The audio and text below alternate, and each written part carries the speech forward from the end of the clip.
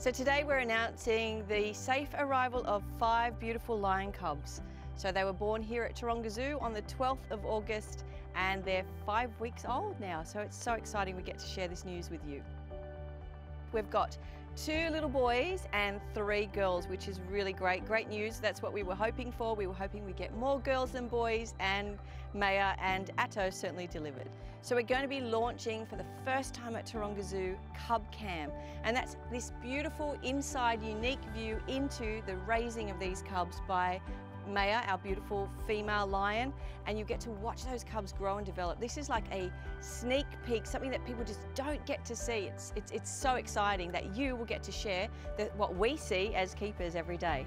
So we're a not-for-profit organisation, so by a simple donation you get to see Cub Cam, and the beauty is you get to support lions, get to support our conservation efforts. It'll feel just like you're here even though we're not open at the moment.